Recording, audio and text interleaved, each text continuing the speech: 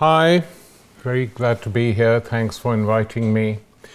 I was going to speak exclusively on my new book on Lenin, but I think in the best Leninist tradition, that would be a wrong thing to do, because unless one discusses the present situation and in concrete terms, it's not going to be very interesting. But a few words about why I wrote this book on Lenin. The first reason is simple. It's the centenary of the last of the three great European revolutions that transformed Europe in many ways, usually and often for the better. The English Revolution of the 17th century, the French Revolution of the 18th century, and the last of these revolutions, the Russian Revolution, that transformed not just Europe, but large tracts of the world, especially China, which you're debating tomorrow, I see. Well, China wouldn't be where it is had there not been a Chinese Revolution in 1949, which completely transformed the country, which we can discuss if people are interested in question time, and was linked very directly to the Russian October of 1917. Likewise, South America, parts of South America. So the Russian Revolution, from that point of view, had the most global impact on encouraging a wave of rebellions, and it accelerated the decolonization of the world, which had been occupied by the European imperial powers for a very long time. Had there been a Russian Revolution, that process of colonization would have taken much, much longer to get rid of. So why Lenin? Because he was the central leader of that revolution, who understood in the last stages that in order to succeed, it had to be an anti-capitalist revolution. It could not simply wait for capitalism to develop to the extent it had developed in Britain or the United States before making a revolution, which was a more traditional view on the left, that the revolution should take place in the most advanced countries in terms of the productive forces and capital, and that was Germany, Britain and Europe, or the United States across the water. And Lenin countered this with another theory. He said this is not wrong, but we have to take advantage of the situation whenever and wherever it arises. And he formulated a sentence which really has remained true since that time, is that the capitalist chain breaks at its weakest link first. And the weakest link in Europe in that period was Tsarist Russia, autocratic, where everything was dominated and controlled by the court, heavily engaged in the First World War, a war which disintegrated the Tsarist autocracy and subsequently the German and Viennese equivalents, though they were not exactly the same thing, and led to the fall of a number of empires. And Lenin understood that the First World War had also radicalized the peasantry, who, being on the front, the peasants in uniform, as he called them, were coming back to the cities, to their garrisons, and uniting very easily and quickly with workers. Workers were a minority of the population, but not as small a minority as people might think. And it was not till the Bolsheviks got, often you hear talk, it was a coup d'etat. Well, it's just nonsense. I mean, in the elections which took place just before October to the Constituent Assembly, the Bolsheviks got 10 million plus votes and the Peasant Party got 16 million votes, reflecting the social divisions in the country. But, millions of votes doesn't imply or suggest a coup in the sense of being carried out by a tiny group of people. What it suggests is ferment, deep ferment, inside the working class of the cities, and they were the principal force that swept the Bolsheviks to power under the leadership of Lenin. Now, in my book, The Dilemmas of Lenin, it's got a subtitle, which is War, First World War, Terrorism, which was a huge political current in Russia, Empire, because the Tsarist Empire was beginning to break up and collapse, and it was a world of empires, love, questions of sexuality, the liberation of women, which I deal with in 3 chapters, and then finally the revolution, what revolutions are, how they are made, and how they cannot be made. Let's discuss something which is topical now. Let's discuss terrorism. The way it is presented and portrayed today, it is linked to a religion, one religion, Islam. What is completely ignored, even in terms of the current wave of terrorists, is that it has causes. And the reason that it is Islamic terrorists, or terrorists who happen to be Muslims or are inspired by their religion, is due to the fact that large tracts of the Muslim world are occupied by the United States and Western powers. The war in Afghanistan has gone on now longer than the First and Second World Wars put together. Just think about that, of the effect this has on the lives of ordinary people, on how families live, on what scares children or doesn't scare them. And don't accept this nonsense that to explain the causes of what happens justifies terrorism. I don't believe that. I have never believed it. And the Russian example, in the 19th century, it was the century of terrorism. The Russians felt, Russian radicals, often from very upper class families, felt the only way they could bring down the autocracy, because all other routes were sealed off, was by bumping off chiefs of police, ministers of defense, and a couple of czars thrown in for variety. And they did it because they thought in this way they would transform Russia, there would be a mass uprising.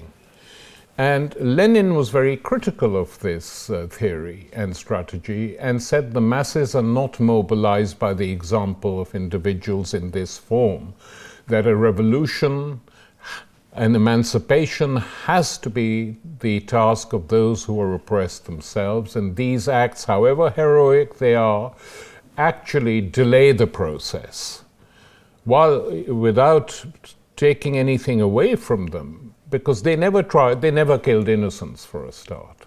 They never killed their own, they never killed the poor. They targeted people in high society to disintegrate the structures of Tsarism. It didn't work. They tried for 40 years, it didn't work. And they gave up, the movement was collapsing, and the European labor movement and its examples were the one that Russian revolutionaries after the terrorists turned on. So I say this to show that terrorism has long been part of the European tradition. I mean, we don't call them great Orthodox Church terrorists, because in fact most of them had broken with the Church. And the Church was the enemy for these terrorists. But you know, there was a wave of terrorism in Spain, in France, at the same time, roughly the same time. And again, they targeted heads of states.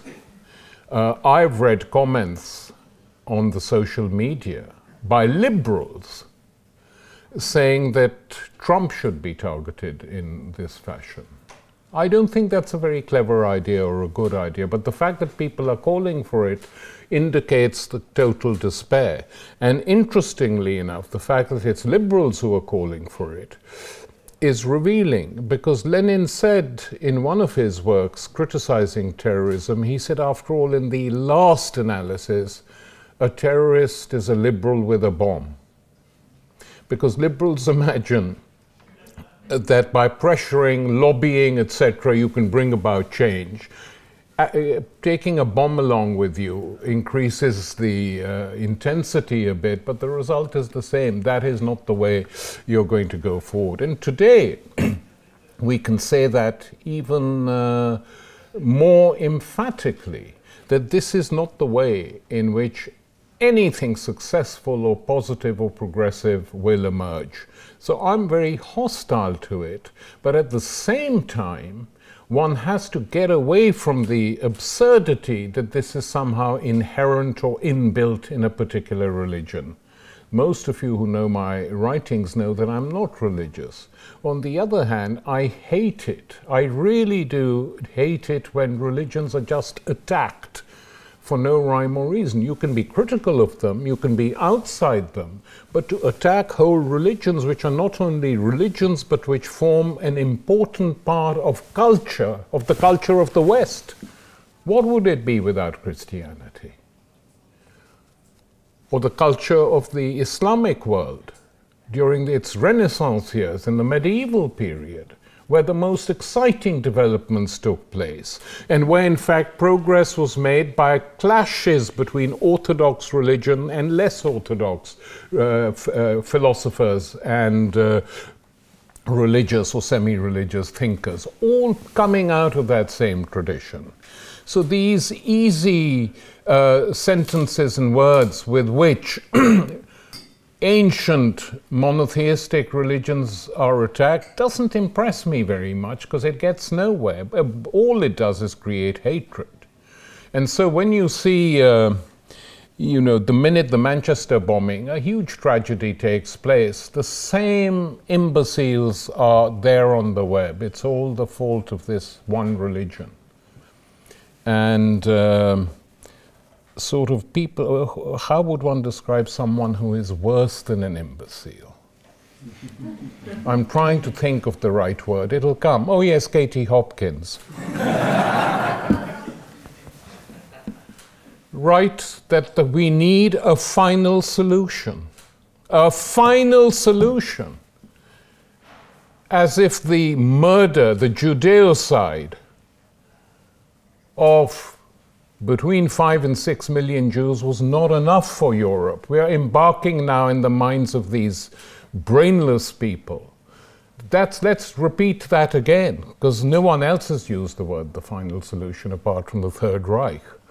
And their final solution was the extermination of European Jewry.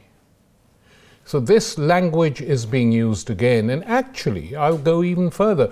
If you look at the Islamophobic attacks that are made, often the language that is used is not dissimilar to the language that was used in the 20s and 30s.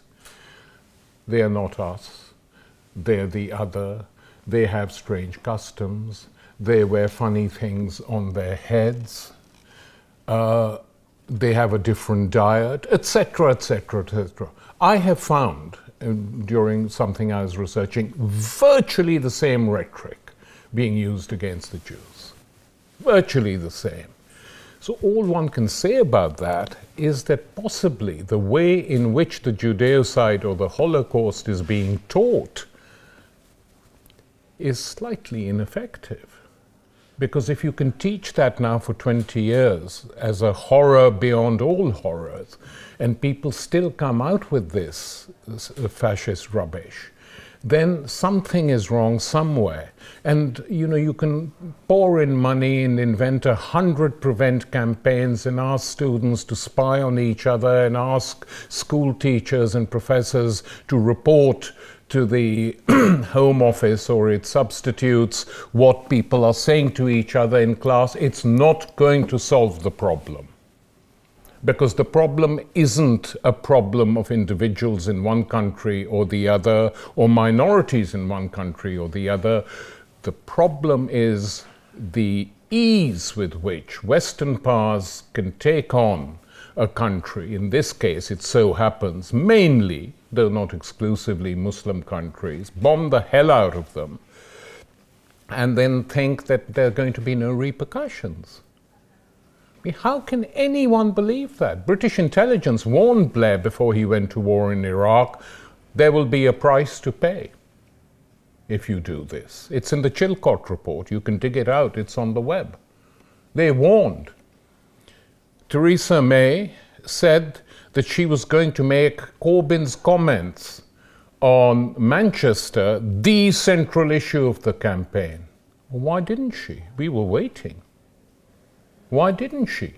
Because the Financial Times, hardly a left-wing newspaper, published a 2.5-page essay pointing out that Manchester had the largest community of Libyan exiles in Britain, pointing out that the Islamist currents amongst them had been used by the British state to infiltrate back into Libya to try and topple Muammar Gaddafi, and had come back having wrecked Libya together with 6 months of NATO bombing, between 20 and 30,000 people killed. Libya divided into 3, each run by a jihadi outfit, and these kids now with nothing to do came back and were very embittered and angry. The Abedi's sister has said all this in an interview with the Wall Street Journal in New York. So, given that you couldn't hide the linkage now, it didn't become a central issue in the campaign. In fact, we still don't know what the central issue is in this campaign, apart from the fact that the Tories want a large majority. I mean, that's the only central issue, as I can see it. So, coming to what is happening here in the world today, and just before I leave this subject of war and terrorism and the links between them, you know, I travel a lot in the Western world, lecturing, speaking, etc. And I am constantly amazed. And I don't particularly blame people, because that's how they've grown up, that's how this generation lives, that they watch all this, they know what is going on in the Afghanistan, Syria, Iraq, Libya, Yemen, Somalia. They know all this. They know that drones can kill people and children who have nothing to do with terrorism. The figures are quite shocking during the Obama regime, by the way, in particular. Quite shocking. And there's no impact. These people are almost dehumanized, the victims. Almost dehumanized. We don't know their names. We don't know who they are. And we lose interest. It's a tiny item in the press for one day, and then away it goes. And increasingly, by the way, this sort of attitude is going to happen in Europe as well. You know, here there's a pattern. In Bataclan, terrorists have blown someone up, in Marseille, in Berlin. So we have the same PR slogans. I love Paris, with love as a heart. I love Marseille. I love Berlin. I love Manchester. In the evening, people gather and offer solidarity. Very moving, which I would be present. Had I been in Manchester, I would have gone on the solidarity march, obviously. And then slowly it's forgotten. And the wars carry on. And no one thinks about them too closely or carefully till the next atrocity and the next outrage, and then we have the same debate all over again. So, in this situation, I think it is important to think a bit of who we are, what citizenship means, why we don't have a more critical culture, why the media now has become a central pillar of the ideology of the establishment, and why democracy itself is in a state of decay. Because one of the things that the West used to boast about during the Cold War years, and with reason, we allow people more criticism, we allow people to elect their new governments, to chuck out old governments, it's all true.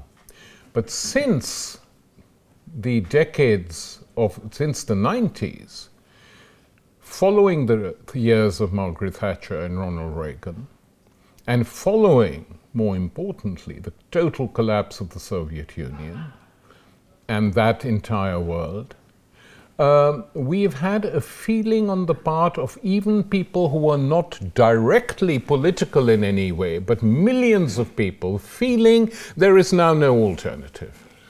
There's nothing we can do. It's not that they like the Soviet Union, but its existence offered a space for them to be active, to be critical.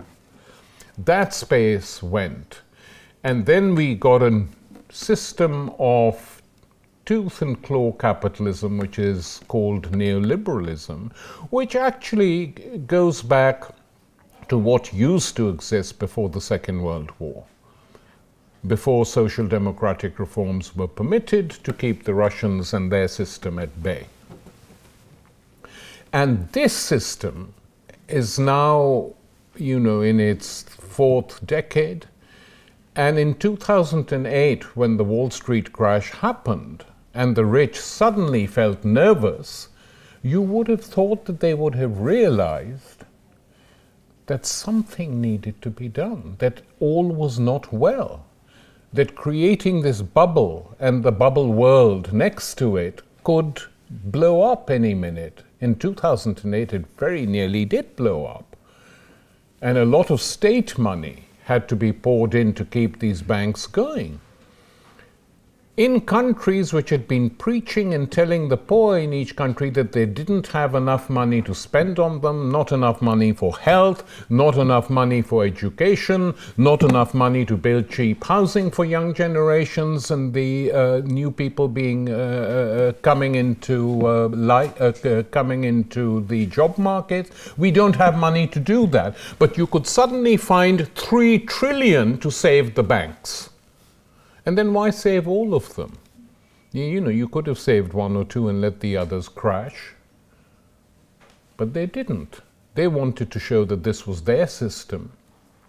And they were determined to keep it as it is, regardless of the fact that even mainstream economists were saying that if you leave it like it is, just with sticking plaster on it, the blood will begin to pour through and it could happen again. And that is absolutely what they've done. But it has had, as the German sociologist Wolfgang Streeck has been telling us now for many years, created a situation where it is having a big effect on democracy and the functioning of democracy. And the effect is this. I mean, a short, small book I wrote some years ago called The Extreme Center is that you have a center that exists, and I called it extreme because regardless of whether it's center left or center right, it does the same things. It makes wars at the asking of the Americans. It has no sympathy whatsoever for its poor. It cuts down on public spending every single year. It privatizes the most hallowed provisions in the old social substructures and structures that existed after the war. Everything is up for privatization. And services get worse, not better as a result, because more profits have to be made. And they did all this, and this was described in the language of neoliberalism as reforms. Oh, so-and-so's so backward because they don't agree with reforms. It would be more honest to describe them as regressions. Saying so-and-so is being really obstinate because he won't agree with us that we have to regress. But they didn't say that, because with this new system, which is in fact an old system, they changed the language in which in the language which people speak when describing all these things. I mean the media, but which has an effect on us. A very great German philologist who survived the Holocaust, Klemperer, wrote a book called The Language of the Third Reich, in which he showed that even on the left there were people, because they were living under the Nazi regime, began to use some of their phraseology without realizing it. And that has certainly happened with neoliberalism. I've told off many of my colleagues for using the word robust too much, which dates back to the Thatcher period. We shall take robust measures. I said, what is this robust? Say what you're going to do. So this language, which is penetrated, in this language, reforms become the synonym for carrying out really backward measures, privatizing everything. And there was bound to be a rebellion against it, and this rebellion has taken different shapes and forms. In the United States, a country which I visit often, we had an amazing political insurrection known as the Bernie Sanders campaign. I mean, the meetings that took place in the United States left the official campaigns of Trump and Clinton just not knowing where to look. Tens and tens of thousands of people, not just young people, by the way, elderly people too, crowding the campaign. And to hear an American senator even use the word socialism created a frisson, because it's not been done before. And of course what he meant was social democratic reforms, and why not? But that showed that the anger in the States, the right-wing anger, was channeled via Trump, but there was another anger. And virtually every single opinion poll showed in the States at that time, virtually everyone, that had Trump been the Sanders been the candidate against Trump, he would have won. Now, one can't go on the basis of opinion polls, I know, but let's say he would have stood a better chance. Because the constituencies Trump got in the old industrial states, voting was, I mean, the margin was very narrow. A margin that Sanders or even a candidate like Elizabeth Warren would probably have got. Instead, they went for a tried and tested corrupt politician called Hillary Clinton, who large numbers of people didn't want to support, and for very good reasons. So we are now lumbered with an American president who can't tell the difference between his posterior and his brain. I mean, you know, I'm afraid that is the case. Now, it's true, absolutely true, that there have been other dodos in the Republican Party. I mean, a comparative survey of Trump with Reagan, Nixon, Bush would be very interesting, because it's not that Nixon wasn't a racist or an anti-Semite. Trump has not yet revealed any anti-Semitic leanings, if anything the contrary.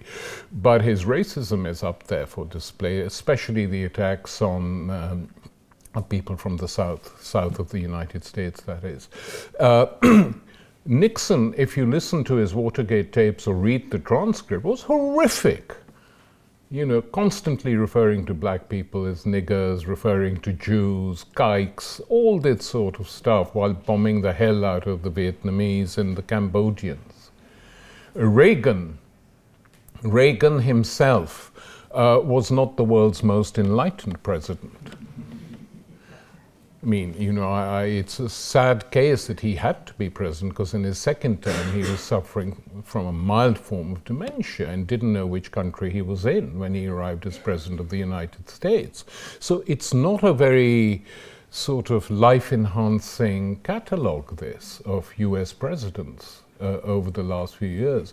Trump, of course, being a billionaire in the bargain, doesn't need anyone else to carry these things through, and the policies they have now are very clear. The rich will get richer and the poor will have to make do, despite all the campaign promises to do this, to build an infrastructure, not to make any more wars. And interestingly enough, the time when the liberal media relaxed was when he carried out a bombing expedition on Syria.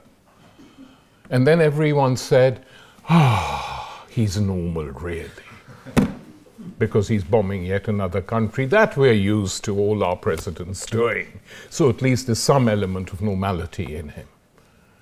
Yeah, this is the state of the United States. No wonder that the Europeans are panicking.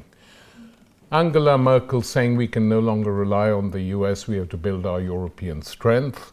Financial Times columnist incredibly nervous, ticking her off for saying that, but on the other hand quite respectful that she did, and saying that American power is disappearing, etc., etc. I am not one of those who believe American power is disappearing, by the way. I wish I could.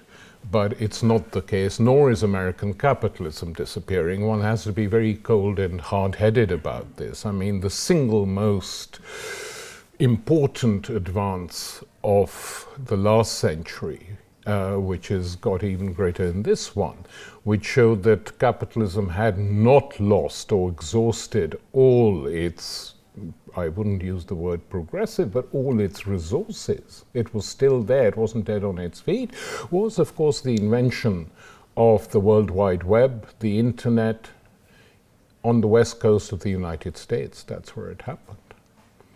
So one can't ignore that, but one has to take it into account as understanding the soft power of the United States. Of course, the single most important event of the 21st century, I think, has been the shifting of the center of the world capitalist market from the west to the east, and the emergence of China, which is yet in its early stages, has its own narrative and has its own story. And they've done many good things, it has to be said, in terms of lifting millions and millions out of poverty. Inequality is huge, by the way, income inequality, but nonetheless, globalization couldn't achieve that in the West. The trickle-down effect did not exist, but in China, because of the way in which they implemented these new policies, keeping heavy state control, they've succeeded to a large extent. Their problems are by no means over. They're just beginning, but that is a reality that we can't ignore. And a number of European countries and South American countries and Arab countries know this particularly well. I mean, a country like Pakistan, which has been a Chinese, both on the American, doing the bidding of the Americans, but at the same time close to the Chinese, now recognizes the Chinese are more important. And other countries do as well. And so this big shift of the world market in simple commodities is not too dissimilar to Britain's triumphal entry into the world after the Industrial Revolution. Of course, one has to take into account and bear in mind that all the advanced technology in virtually every field is still being produced in either the United States or Germany. That's without, there's no doubt about that. But the rest, which is giving China this huge base, is being produced largely, not exclusively in China, but if you add the South Korea, Singapore, Japan to the Far Eastern sphere, it's huge, absolutely huge now, the market. And can't be ignored. That will at some stage have an impact on US hegemony and power in the world. But till now, it hasn't. The US is militarily the single most important power in the world. What it can't achieve by guile, it achieves through wars, through violence, as capitalism always has done. And the one thing which people often forget that Karl Marx used to write is that the effect of capitalism and its cataclysmic side is it not simply reduces its victim to the status of commodities. Here he was talking, of course, about the workforce, but he says it actually destroys any humanity that might have been left in a capitalist. And he said capitalism also destroys the individual. In individual capitalists, they become devoid of humanity. And I think we know this from numerous examples today, but not just today, over the last years, in the United States and in Europe, where it's perfectly, actually, if you even think about it rationally, it is not in their immediate interest, but it is in their medium and long-term interest to create a different world. From their own point of view, but they won't do it. Because the competition and the desire for profits is so huge that it dominates everything. So politics is very similar. You have a center, and you have an extreme right to the right of that center, and various contending groups to the left of the extreme center. Usually it's the right that is more powerful, because the left has either disappeared or is weak. The one exception is the French election campaign recently, where Jean-Luc Mélenchon got 19-point-something% of the vote, which was huge for a candidate of the left, really huge. And had the rest of the left voted for him in the first round, the final campaign would have been not the fascist, proto-fascist Le Pen versus Macron, so the French establishment could scare everyone into voting for a banker, literally a banker, who now wants to bomb Syria, so he's a banker bomber. They've at last got a person who's both things at the same time. So, had the left behaved more intelligently and Mélenchon had been the candidate against Macron, it would have been a totally different campaign. And it would have radicalized many more people. So this volatility is still there, and there is a lot to fight for. And that brings me to the situation in this country. That Jeremy Corbyn, an old friend of mine, I've known him for 40 years, we've shared platforms on virtually every subject under the sun together, is suddenly elected leader of the Labour Party. Why? Why?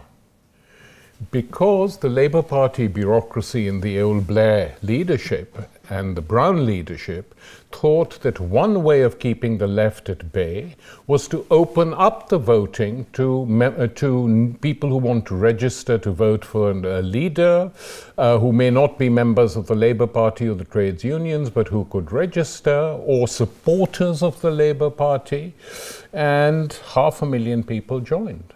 It's an astonishing figure. It's less now because some have left, got fed up with the constant carping and attacks on Corbyn, but they did join. And that made Labour the largest political party in Europe suddenly.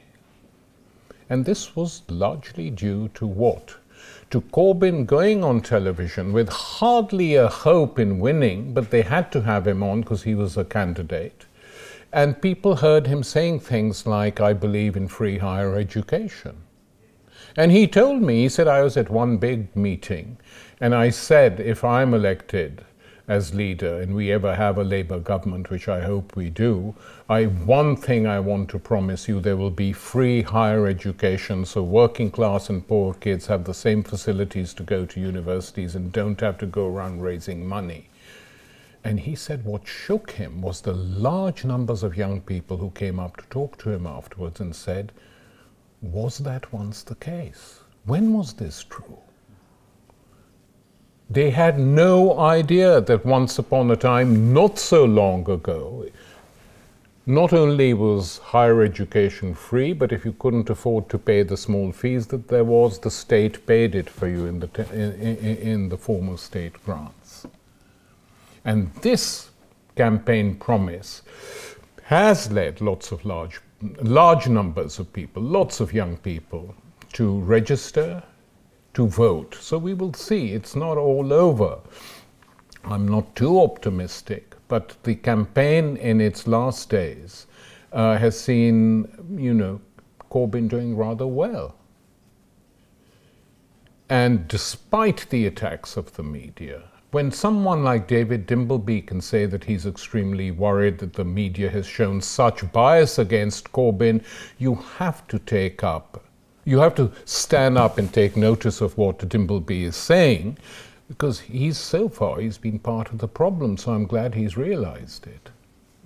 This constant bias, whether it's the BBC's sort of Laura, whatever her name is, or whether it's someone else, or whether it's the Guardian columnists pouring their bile onto Corbyn day in and week out.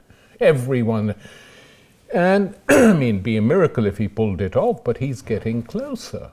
And that's because people are tired and fed up of the same rotten old politics, with politicians from both the centre parties or all three centre parties coming up with the same style of rubbish.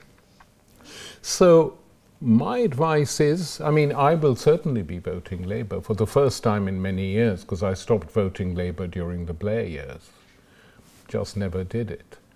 Or the Brown years. For the first time since '97, that was the last time I voted Labour, I will be voting Labour, even though I'm in a safe Labour constituency, just to raise the popular vote. And it's obviously based on the promises made in the manifesto, which has turned things around. The promise to take the railways back into public ownership, supported by between 50 and 60% of the British population for 3 decades. At last, a politician is saying it will be implemented. And why shouldn't it be? Because the privatized railways are still subsidized by the government. So why shouldn't they have their own? On the health service, I mean, I have certainly advised this, and it should, I mean, I hope it's campaigned for, is, you know, it's not possible just to finance everything by raising taxes. The state actually has to own something profitable. And one of the big mistakes made with the NHS, the National Health Service, when it was set up in 1945, one of the big mistakes was not to create a state pharmaceutical industry which could produce cheap medicines that could be sold all over the world. It would have benefited the whole world, not just Britain. And that still can be done. Cuba does it, Brazil does it to a certain extent, India does it, many other countries do it of differing ideologies. Here, difficult to do because they'd say the World Trade Organization will move in. Well, let them. Let Parliament vote it through and do it. We'll see which international organization can stop it.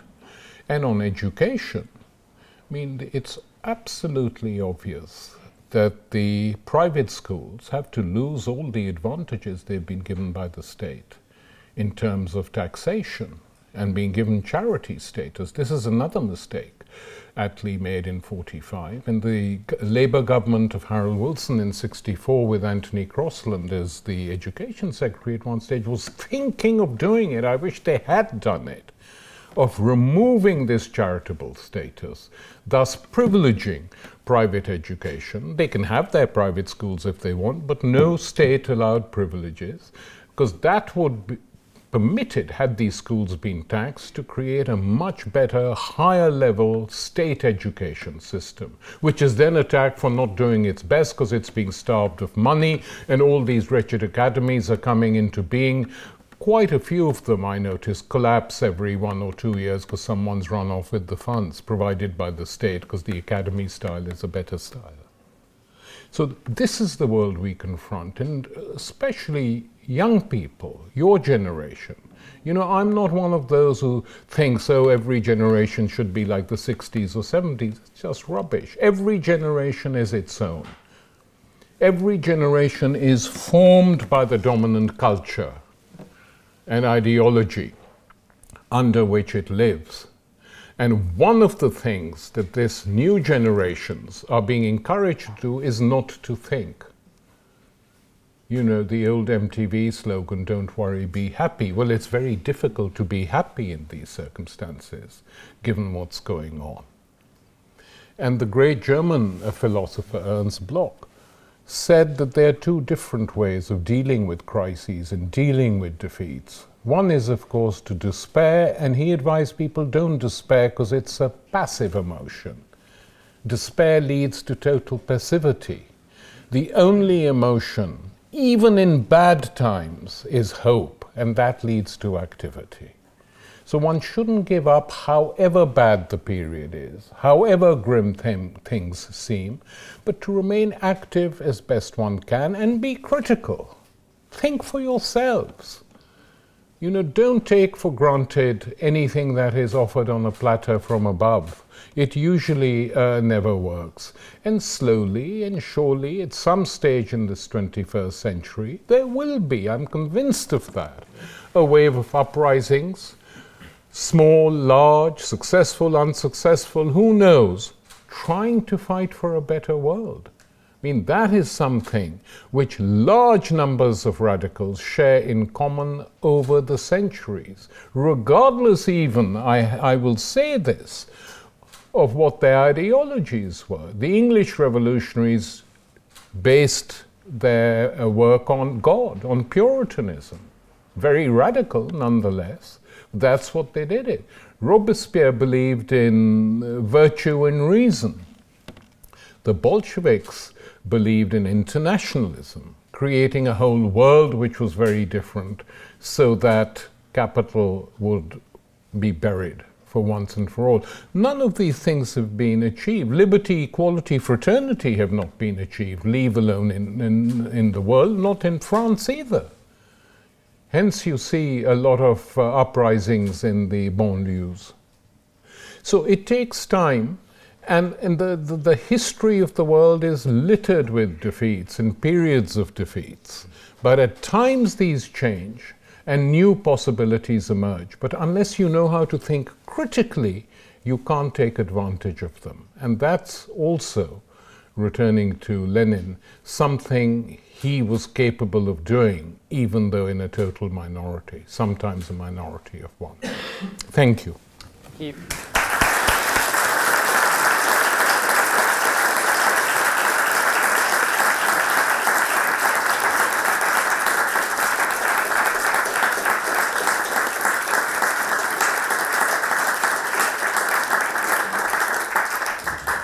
Well, thank you for that very interesting address. So we don't eat into the Q&A time too much. We'll go straight to the audience Q&A because it's already 9 o'clock actually. So please keep questions brief. If you are selected, wait for the microphone to reach you before asking a question. The microphone will record you, but it will not amplify you. So please do project to whoever you want. I'm sorry, I kept looking at that clock, thinking that was the time. And wondering why I was speaking so slowly today, but you're right. Yeah, let's go to the gentleman on the aisle seat over there halfway through. Don't worry. No, I'm really sorry. The Tories called this general election largely as a cynical grab for parliamentary domination. Nevertheless, do you think it presents a genuine opportunity for the left? Yes, because if you have a Corbyn victory, I think there will be changes in this country. I mean, even the 3 big things that they have advertised, the top of their thing, free higher education, taking the railways back, more money for creating cheap homes for first-time buyers or people who want to rent accommodation, that on its own would be a small step forward. So yes, it's not that he's offering revolution or anything like that, it'd be completely unrealistic, but genuine reforms are being offered. So they didn't want this to be the case, but his campaigns, especially in the northern parts of the country, if you watch them, what is happening in this campaign is that tens of thousands of people are coming out to listen to him. And that way of fighting general elections had more or less disappeared. So yes. Okay, great. Yeah, okay, sure. We can go to the other hand further back there, yeah. What would Lenin have made of the narcissistic psychopath that was Stalin and his massive leap forward which killed millions of his own people and, well, created the Cold War basically? What would... Because obviously Lenin died before Stalin took power. Well, okay, I get... Well, he was already in the last 2 years of his life. I mean, the last chapters of my book are about his last 2 years. Watching what was happening and becoming more and more upset, writing articles, critical of what was going on, demanding innovations and change. In his last will and testament, he said Stalin should immediately be removed as General Secretary of the party. He's unfit and unsuitable for the post. So it's very obvious. Had he lived another 5 years, who knows what exactly would have happened, but what happened under Stalin wouldn't have happened. On that, right-wing historians, conservative historians, and I agree. I mean, Robert Service, Pipes, they say that he was of a very different, made cut from a very different cloth, and the history of the Soviet Union would have been different. Okay. Great. Let's go to the hand there at the very end of the row next to the bookcase. Yes, thank you very much. I'm from the Netherlands, and in our last elections, our Green Party actually won a lot of seats.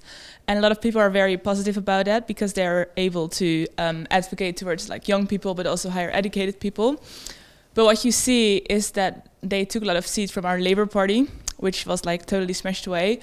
And that we now do not have a party anymore that has like an organized way of, for example, negotiating with the trade unions, but also with right-wing parties. And our negotiations are really not coming from the ground. Do you think the cost of having a flexible movement on the left is too high, unlike organized left parties that are actually working for the working class in an organized way? In Britain?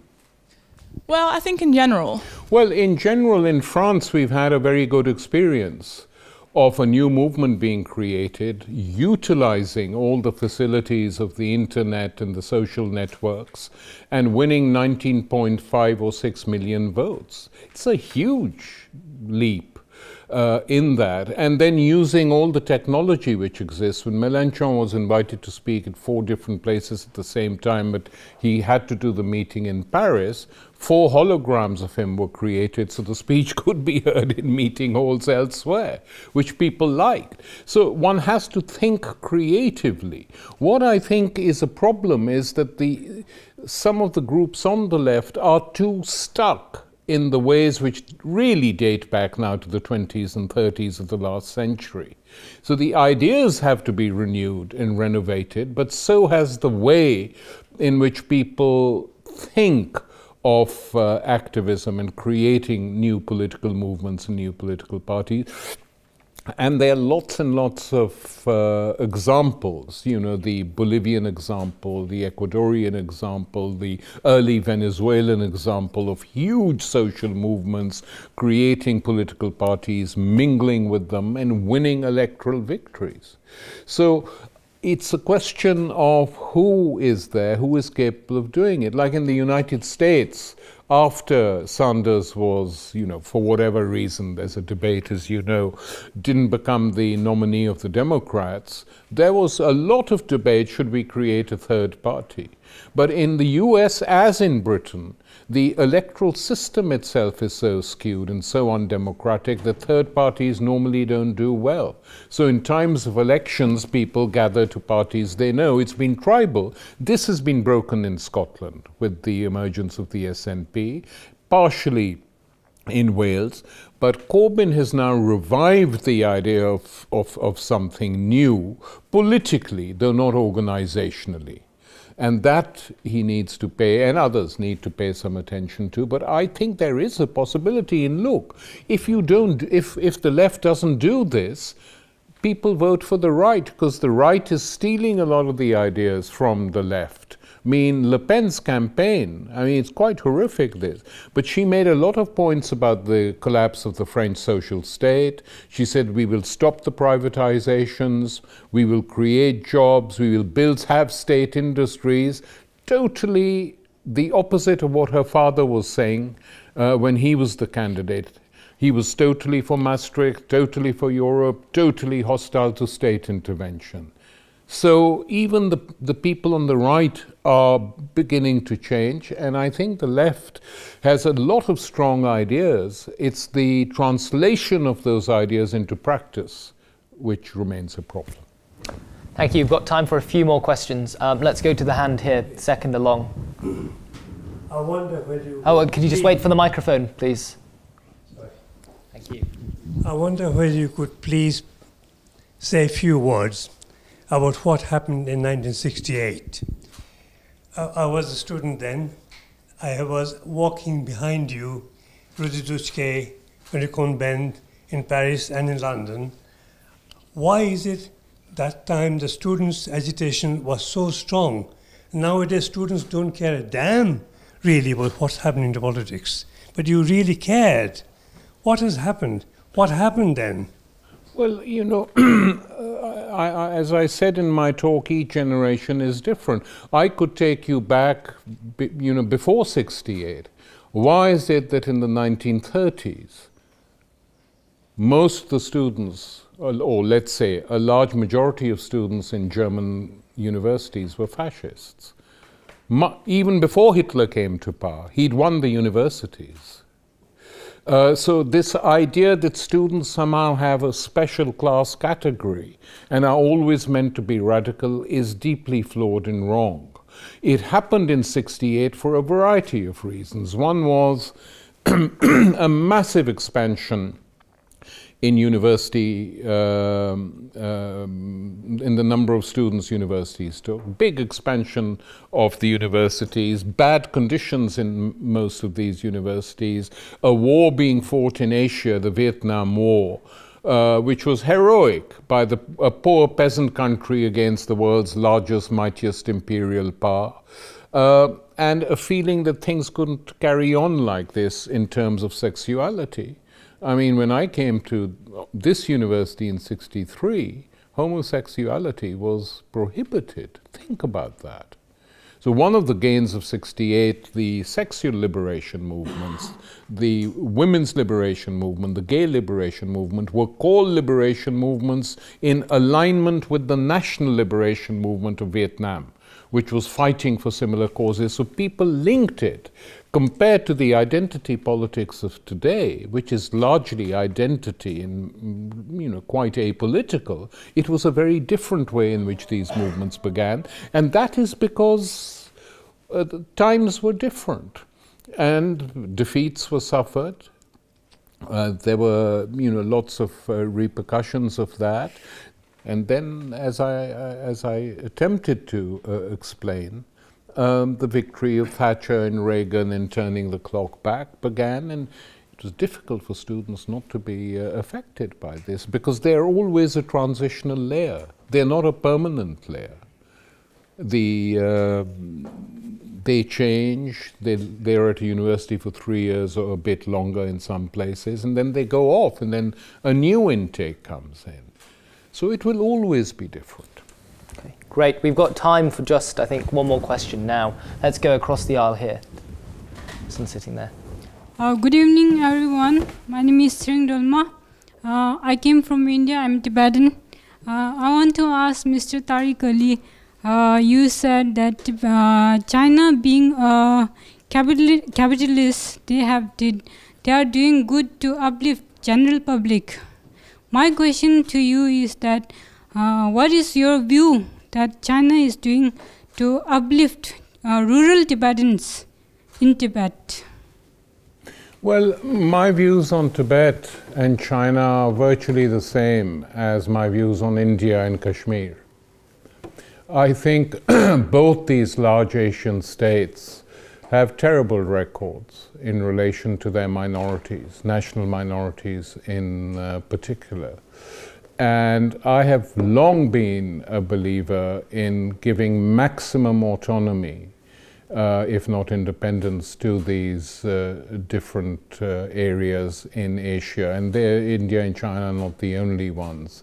So that's my position, and as someone involved with the New Left Review and Versa, we publish lots of texts on these questions. So our position is quite clear on that. The thing is, they're not going to do it, it doesn't seem, despite the movements. But my present question is that what is Chinese government is doing to uplift rural Tibetans? Because as far as what I know, I have come to know that there's no hospitals, proper hospitals in rural Tibet, and also their economic condition is very not in a good state.